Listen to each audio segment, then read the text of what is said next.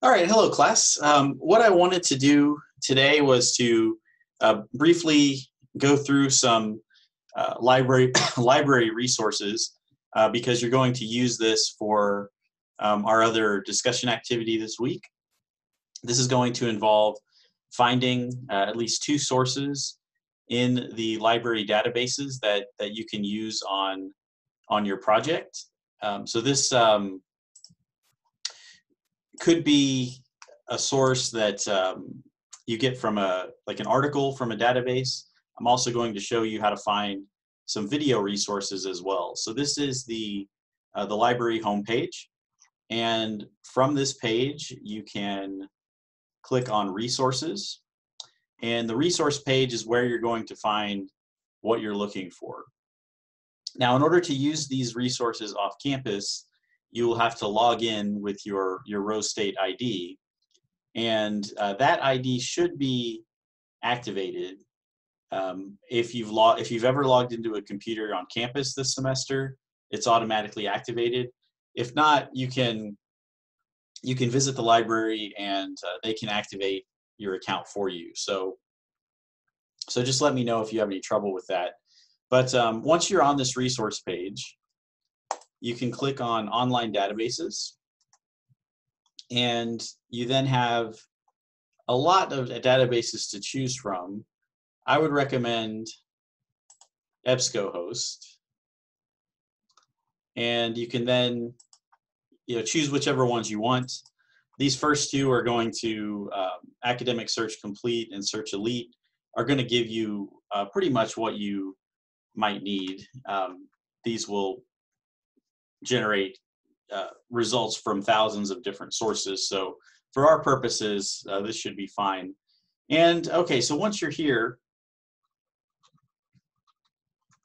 if I were to, want to look up like prehistoric cave paintings as my topic, and we then get to here, and this is where you can choose from your sources.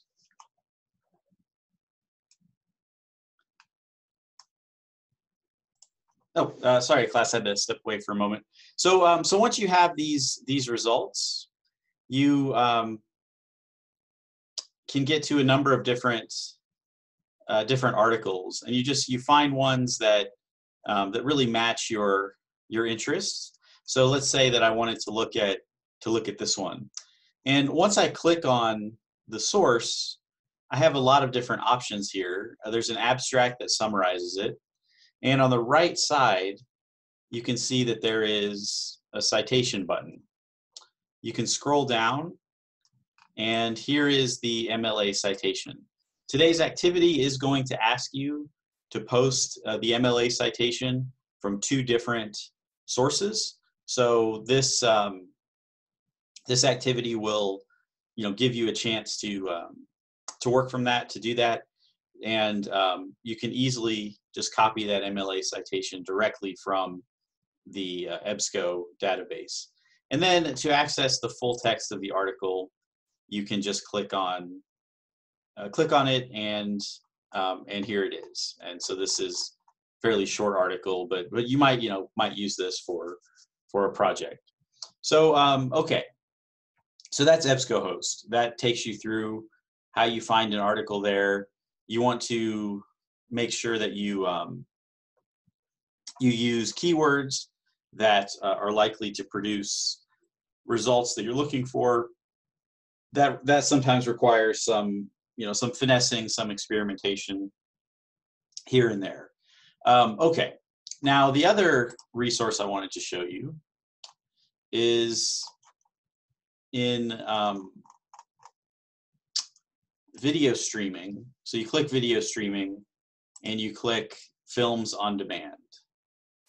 You can use documentaries as sources for your work, and so this is a database that is specifically for film, and we'll just see what I come up with here. Okay, so this is talking about a number of different cave paintings, and maybe like one of these, I'm going to compare ones that I'm writing about to somewhere else. And then I can just click that, and I have the source. And I also, by the way, can click the citation button here, and it's on MLA, and I just copy directly from that onto onto my work. So that is another method that you can use in order to access this material, is to just click the citation button. It's right there. These films also have transcripts with them, so you can click the transcript button, and that's going to make it much easier to quote from the source, and you can search, whatever terms you want to, and you can also jump ahead in the film just by clicking any of the words there. So those are the two resources that I'm going to cover today for this, and that should allow you to definitely find the two sources I'm asking for. I'd like for you to use 3 for the essay, but 2 is fine for this particular activity. So I will. I had some issues accessing my Zoom recording from Monday, but I got that sorted out. So I'll have that recording and this one, and I'll have those posted to the class today, along with links to our activities. All right, so that's all for my recording, and appreciate your attendance, and I will be in touch on the discussion boards.